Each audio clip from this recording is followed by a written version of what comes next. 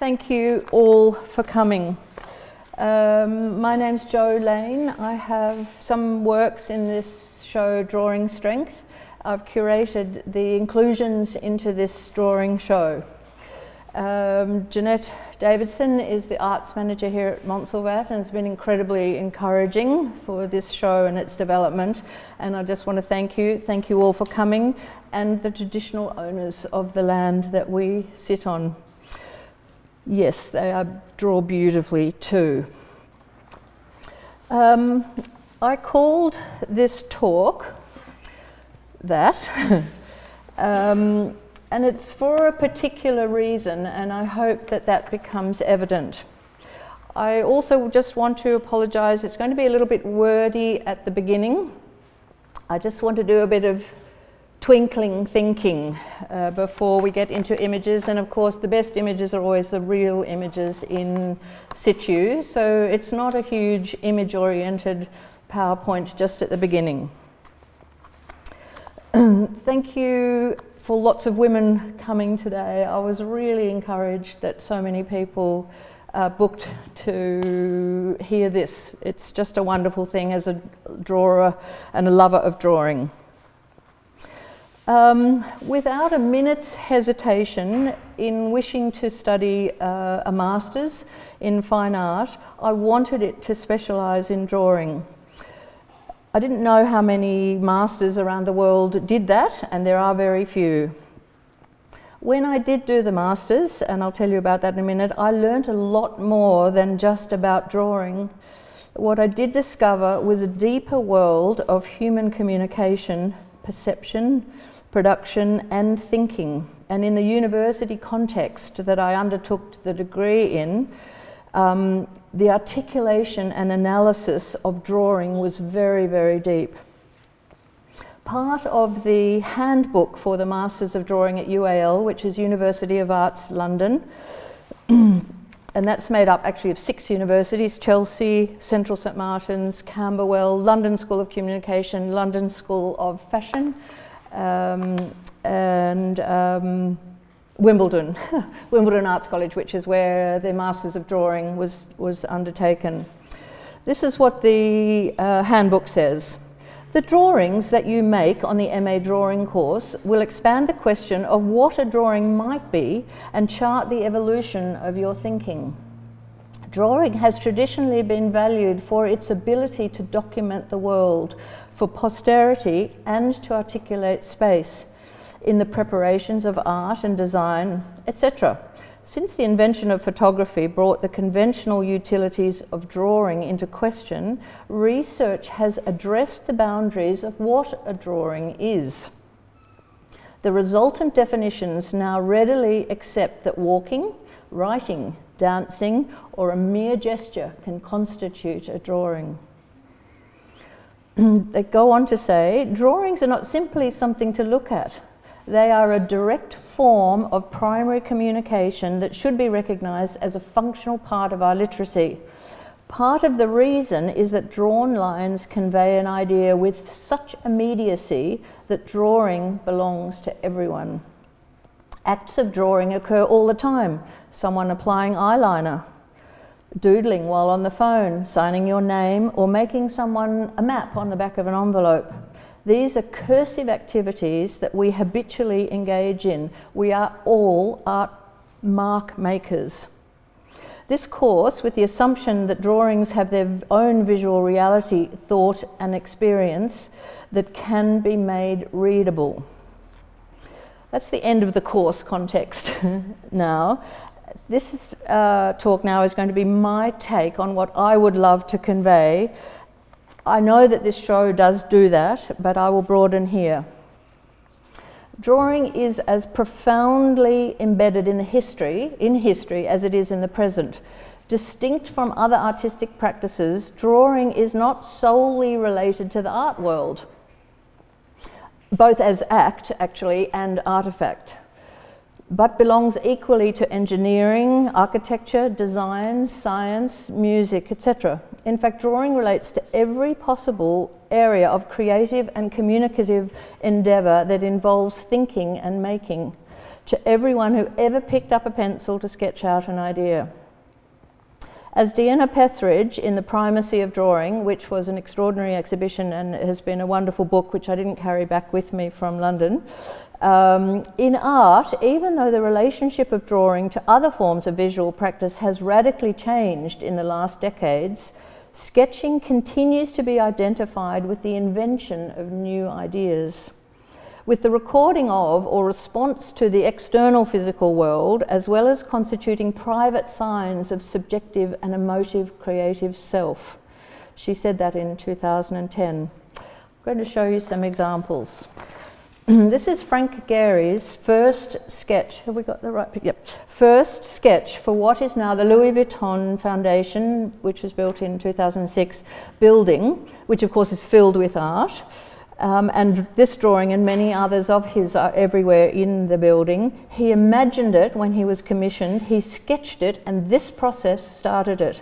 He wanted the building itself to have natural movement.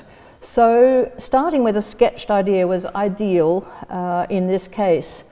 These sketches drove the design process, but I actually look at that and I see a beautiful drawing. To me it blooms so much simplicity and joy and confidence, yet roughness. That is actually the maquette that was made, one of them, for the building from his drawings. And that's a photo that I took of it reaching out over the park in Paris. And I have to say, if you're ever in Paris, you've just got to go there. Jeanette and I went there together. It's just astounding. It's a building that floats but is solid, and it's an extraordinary, and the drawing started it. Look, I threw that in because, of course, many industries use drawing as a tool towards something else, as has been noted: fashion designers, psychiatrists, architects, thinkers, mappers. This particular page is about my personal conclusion of what landscape painting is. The arrows being the main drawing, because I worked out that every landscape painting is in fact a painting of the earth from the human context. It's just little bits of drawing that are used for other purposes. These are sketches done by, with patients by Professor Donald Winnicott, a psychoanalyst in UK. He famously uses doodling. He commences interaction with children with problems to break down difficulties in communications. He uses this squiggle game with his young patients to try and understand their conflicts. The one that's on the podium there, he has a story where the little boy, he drew the squiggle and asked the little boy to add a bit more, and then the little boy added the podium and Dr. Winnicott added the shadow, and then they suddenly had this laugh, this sense of humour, that this boy turned his squiggle into a sculpture, and there the break was broken and they could have this communication. So drawing can be used for all sorts of reasons. Fashion designers, of course, draw everything. This is a map. This is one of the earliest forms of drawing, actually, apart from cave and man's drawings prior to paper. Mapping is the earliest, one of the earliest forms. This is actually a map drawn by Thomas Pride in 1789, and it's an old estate map, and this is actually the ancestral home of Winston Churchill. And again, I see that as a beautiful image, not just a map of a place. It can mean many things now, mapping. One can map how one feels in a drawing. The two text pieces over there on either side of the corner, they are actually maps of relationships. One is mother and son. They're text interchange that they had. They're quite banal, but to the artist she was making a drawing of a relationship, and in fact her husband is a record producer, and they decided that of course it looked then like a sound wave. So there's many ways to draw in mapping. It doesn't have to be a place. We navigate our world through maps. Another important inclusion in anything about drawing is botanical. Both Fiona McKinnon and Catherine Pilgrim's works here had to be included, because part of documenting the real world also means that it's the nature that we look at and to connect. And scientists are well known to want a drawing of a plant or a creature or a vein or a heart by an artist more than a photograph to study from. A dissection will always contain more information than a camera ever can. I also think that the two works here that are included elevate way beyond technical drawings. Okay, I know it sounds odd, but I'm now going to go into a little bit more theorizing about drawing. What is drawing? Here's a little drawing that changed the way the world saw a huge scientific theory. Rather than show cave drawings and early drawings, I find this to be one of the most incredible simple drawings about a complex species, complex thought, problem solving, logic, etc. This is Charles Darwin's first note into the real world of his thinking around evolution. He called it a sketch for the evolutionary tree in 1870, and at the top he writes, "I think." That is the very first piece into the real world of his understanding of evolution. Tanya Kovacs, who was a course leader during my course, she wrote in the drawing book, I brought some books if anyone wants to see later, this drawing has reliance on analogy. Families are not trees, after all, and it shows a capacity to think in metaphor and to abstract in drawing. Holding a pencil between two fingers and a prehensile thumb, humans draw extraordinary things. They think of it and draw it. Another story I have heard is that he was afraid to write it down because he thought the church might see it and be angry at his evolutionary theory, but he wanted it recorded. So honest are children's drawings of their world. This drawing was admissible in court as a truthful document. This is a drawing by a child in Darfur in Sudan. 500 such drawings were submitted to the ICC, the International Criminal Court, as evidence in a 2007 prosecution. And because of these drawings, the convictions were upheld. Drawing can speak an unspeakable truth. A few more words now, sorry. Many thinkers have articulated the notion of drawing, articulated and argued, and it goes on arguing. I've got no idea why it's so discussed. More so, I think, than painting and sculpting, I suspect. Somehow one can draw in paint, but one can't paint in drawing. The drawing at the back there, I call that a drawing. The artist actually calls it a painting. She understands what I mean, but to me, she has drawn in gouache. And I can't determine why I see it as a drawing, but it had to be in this show. From oh, I just need to read you something that John Berger, I know you'll know, he was quite famous in doing The Ways of Seeing, which was a BBC television documentary, and this is a piece that he has written about drawing. Image making begins with interrogating appearances and making marks. Every artist discovers that drawing, when it is an urgent activity, is a two-way process. To draw is not only to measure and put down, but it's also to receive. When the intensity of looking reaches a certain degree, one becomes aware of an equally intense energy coming towards one through the appearance of whatever it is one is scrutinizing. Giacometti's life's work is a demonstration. The encounter of these two energies, their dialogue, does not have the form of question and answer. It's a ferocious and inarticulate dialogue. To sustain it requires faith. It's like burrowing into the dark, burrowing under the apparent. The great images occur when two tunnels meet and join perfectly. Sometimes the dialogue is swift, sometimes instantaneous. It's like something thrown and caught. I offer no explanation for this experience. I simply believe very few artists will deny it. It's a professional secret. Also from that book, which was an exhibition called The Bottom Line, drawing can be executed on any type of support that is linguistically founded. It's an index that marks feeling and thought. Drawing's older than any artist, any museum, any teaching, or any theory. And it can be defined, they believe, the people who, actually Philippe von Cotteren and Martin Germain, believe it's defined as the nucleus of culture. Each line marks an impulse to externalize an image, the will to represent it. There's lots of words about drawing: spontaneity, speculation.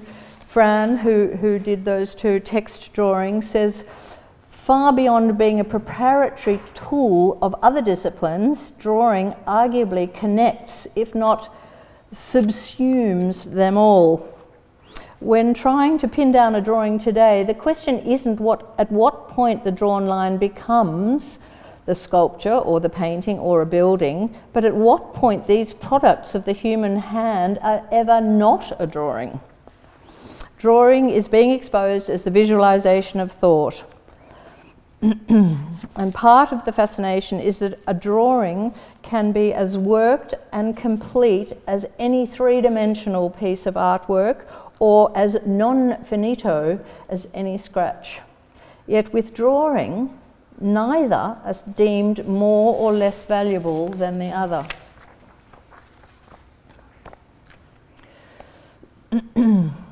What drawing does is not mirror what exists, but it realizes it. If it's a subcategory of larger collectivity of objects, events and states of affairs, we refer to it as works of art. It must be allowed to have the least restrictive definition as possible. That's Michael Archer from the credit there. And then the other statement I like is, drawing is an activity that exemplifies an imagination in flux. So what is it? Drawing is simultaneously fundamental and yet peripheral. It's central and yet it's subsidiary to everything else. Why is it so questioned? And it constantly engages intellectuals about the notion of drawing and its roles in human communication.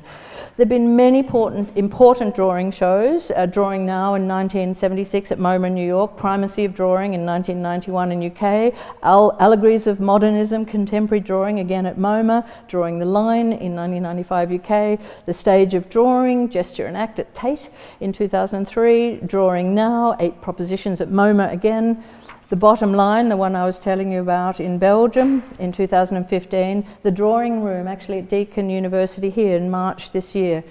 And now I'm proud to bring this show into that mix. Stephen Farthing, who's talking actually in one of the videos that we have at the back, he's an artist. He was Professor of Drawing at UAL. He says the best drawings create a sense of limbo, a conceptual space, where ideas can be stored in an untraceable state, information that just sits there and doesn't go away. All good? Good, good. I hope I've depicted a fresh context in which to think about drawing and illuminate a little bit more on how some artists approach their drawing practice. Okay, we're going to the British Museum. This is the Prints and Drawing Room. The Department of Prints and Drawings contains the National Collection of Western, and I must say this talk and this show and the work that I studied in Britain did solely focus on Western drawing, because Eastern drawing and Persian drawing, etc., has actually a different history. So I do want to qualify that. In the same way that National Gallery and Tate hold the National Collection of Paintings, the British Museum hold drawings. It's one of the top 3 collections of its kind in the world. There are approximately 50,000 drawings and over 2 million prints dating from the beginning of the 15th century up to present day. You can go in there, you just request any drawing through their online database, and the work will be brought out just for you and you can sit and stare at it or draw from it. I did that, and I requested a Michelangelo, a Dürer, and some Edward Burne-Jones, a Vijay Chalmers, and they just bring them out and you sit there with the drawing. It's awe-inspiring. This is one of Edward Burne-Jones' drawings that I adore. I do like hair, as you can see by a number of my drawings.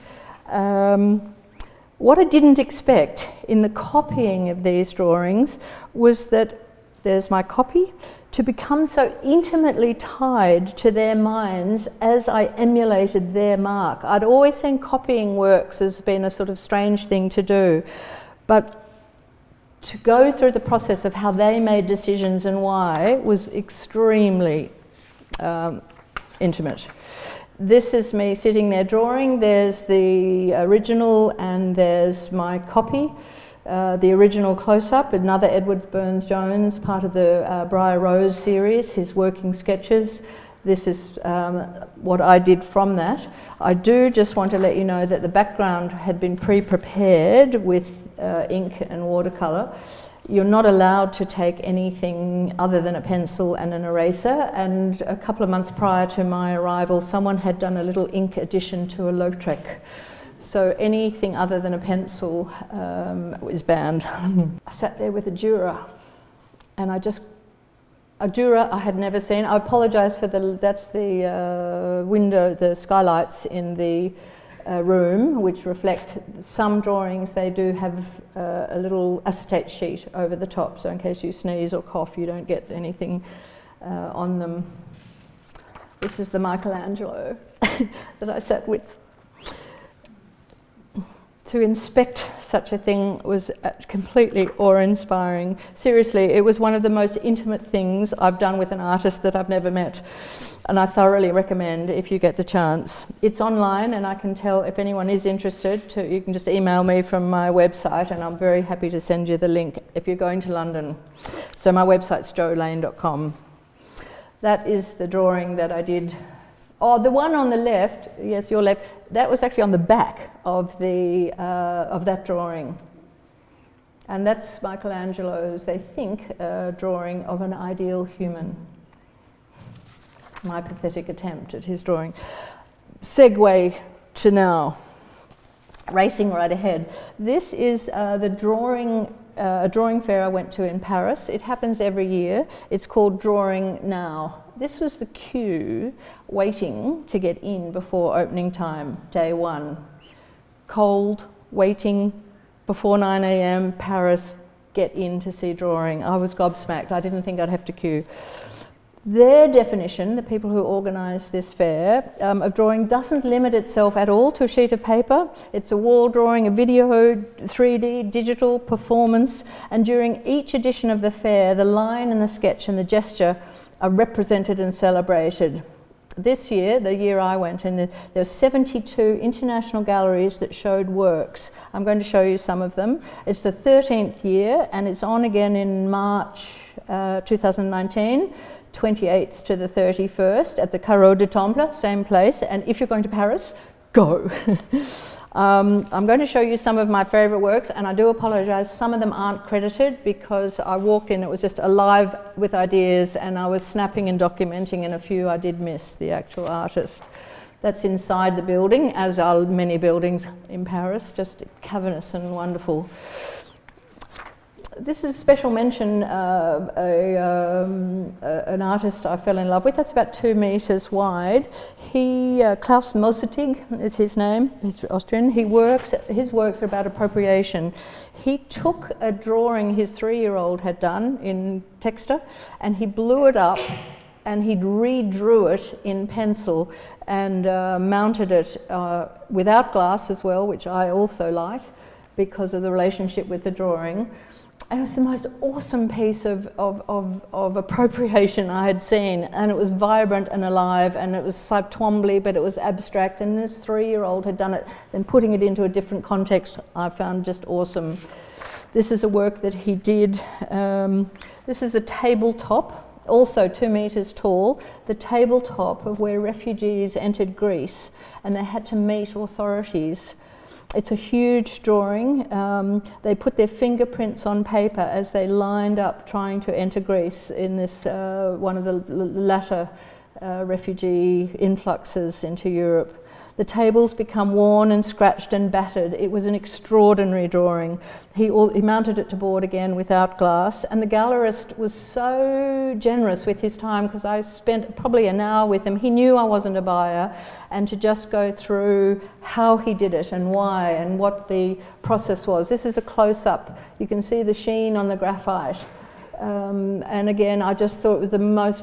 It had meaning. It had joy. It had sorrow. I don't know if you agree, but anyway. I have since written to Thomas and told him how much I just think his work is very, very special. This is a Kiki Smith. I was very honoured to stand in front of a Kiki Smith drawing. She's one of my. Of many idols. I love her work, and again I apologise, there's a lot of skylights in Europe. The reflection on the glass chose that position, but this Kiki Smith drawing was also about life size, and it was €125,000. This is a drawing, apologies to the artist. He had drawn over every, and it was a he, I do remember that, every single page. He had obliterated the text with graphite. Is it a sculpture? Is it a drawing? What is it? Same thing with this. I also just love this. He had got newspapers and made those marks over the text. This is a woman called Katrin Strobel. She had found an old mirror. She painted the mirror and then scratched out the drawing into the mirror, so one could immerse oneself somehow. It was a very powerful, it reminded me a little of a Kiki Smith, but I found it incredibly powerful. Again, very difficult to photograph.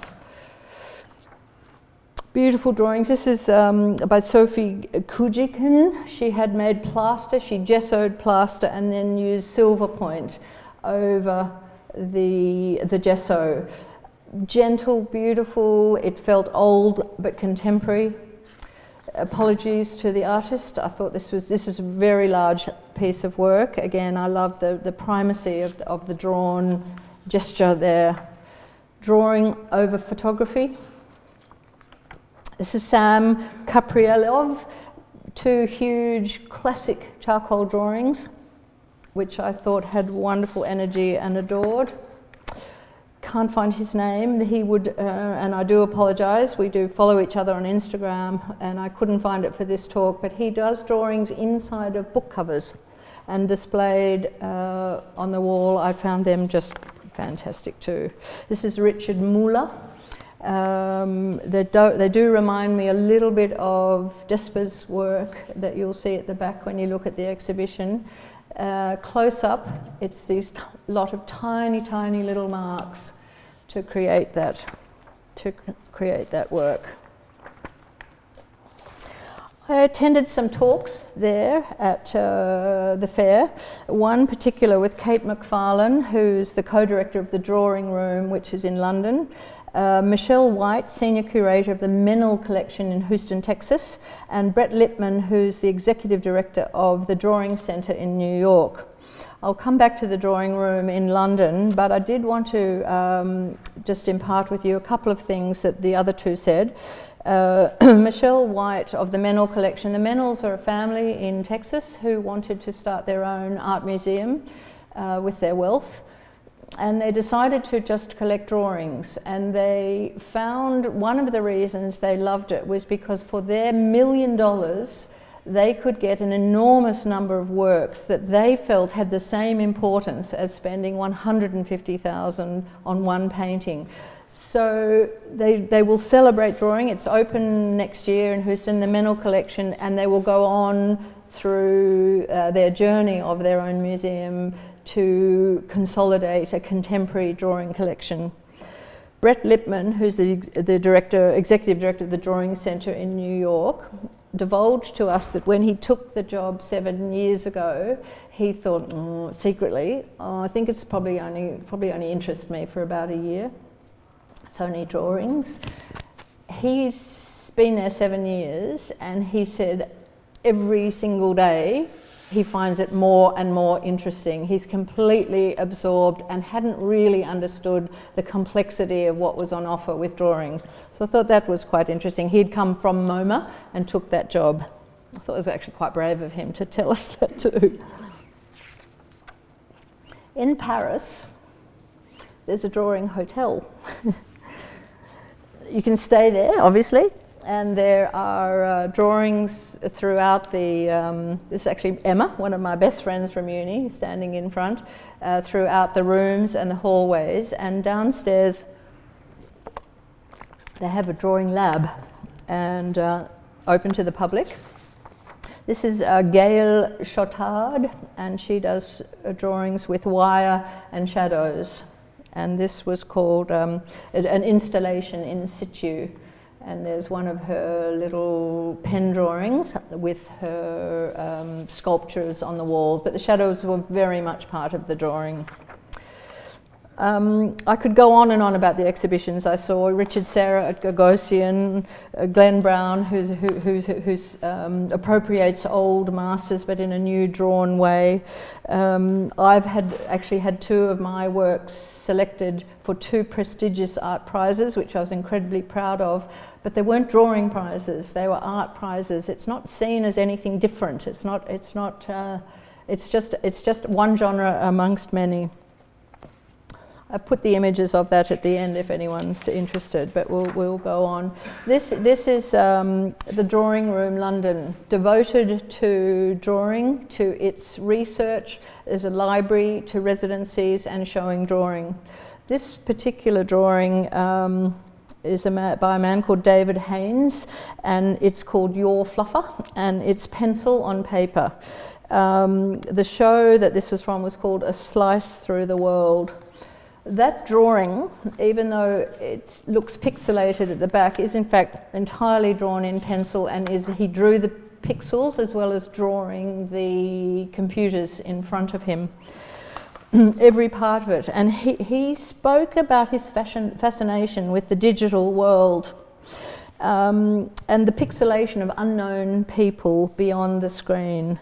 While I did sense he had had relationships with people through the screen, he also discussed the nature of pixels and the atom that is graphite.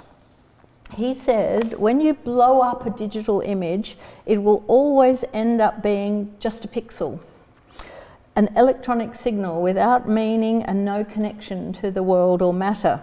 But no matter how much you blow up a drawing, you still have matter. You still have atomic matter. You have a graphite atom. You have a piece of paper fibre. And it's a piece of material. It's an element. And it was something that I just thought was a lovely concept and made me the visceral nature of what a drawing is and its connection to sort of groundedness. It's sort of clear and honest. That brings me to graphite, actually. I call this the Church of the Pencil. I was invited to go to a pencil factory in Portugal. It's just out of Porto, called Viarco. Makes the most beautiful products. There is a distributor in Australia, which is how I got the connection. And I saw how pencils were made, and this has not changed for hundreds and hundreds of years. And graphite is carbon, by the way, and a few million years later it can become a diamond. It's actually in the Natural History Museum in London, in the foyer there's a graphite to diamond example of each element. It's just like, oh yes, diamonds. So modern pencils and old pencils are made up of these items. It's powdered graphite, which Viarco happened to get from a mine in Germany, and clay. And the various percentages of those two combinations make up B and H, and HB. So H is for hard, more clay, B is for black, more graphite. And then right at the end of the Bs, the 8 Bs, they add a bit of charcoal to get even more black, because graphite will shine when the atoms are moved in the same direction. As you'll see from my drawings, as the light sheens, they do align. And as soon as you add charcoal, it sucks the light in. So that's where the bees come from. So they're the elements that, that thing on the right, the very right-hand side, that sort of looks like a hat thing at the back there, that's like a canvas crucible. The graphite and the clay is put into that crucible, and water is dripped through it over 24 hours until you end up with this hard, beautiful piece of silvery substance called graphite that is then baked like ceramics, highly energy intensive. It's something like 600 degrees for 8 hours, then another 4 hours at 1,000 degrees to make the stuff that's in your pencil. They are then cut into cylinders and then sandwiched between two pieces of timber. He uses cedar from America, and by hand they cut off the little bits that stick out the end. With this machine, they roll it over the cedar. You can see the little teeth, and that then will cut one side of the cedar out. They turn it over and then cut the other side, ending up with this little cylinder. So there is a glue factor between the two sandwiched. I just thought it was, thank you for smiling. I just thought it was this most fascinating process, this of learning how a pencil was made. Many pencils, many, as with everything, are made in China now, so it's quite rare to be able to sit inside a pencil factory that will do small runs. And of course, then they paint the ends, they dip it in, and then they stack them in these, again, wonderful, I think, pieces of artwork, these stacks of pencils. And that's Jose at the back, who is passionate about pencils as I am, and who showed me through. Okay, a few more notes, nearly to the end. Thank you all for back to drawing. I'd like to say a few words about this show. As Steinhardt, who's an author in a book in that he wrote in 2004 called, it's called The Undressed Art, Why We Draw. And he says, I guess many children who contrive to draw realistic do so because there's something in the world they have an intense interest in. Something that's not shared enough by those around them to be the subject of conversation, so it's something they get to know privately. I understand this to align to my own private fascination with observation and the intense desire to draw the subject of that observation. He goes on, Steinhardt goes on to outline John Ruskin's, who I hope you know of, a wonderful English intellect, drawer, patron. In fact, one of the wonderful things John Ruskin did was drew many of the gargoyles and architectural features in Venice. And with pollution and weather, of course, they're wearing away. So there's this beautiful documentation of those, but a beautiful drawer of nature. He had a very stern upbringing, and he was alone very often. And Ruskin observed nature, seeing it as a set of connections to deeper powers and mysteries. And before he was 10, he was drawing it.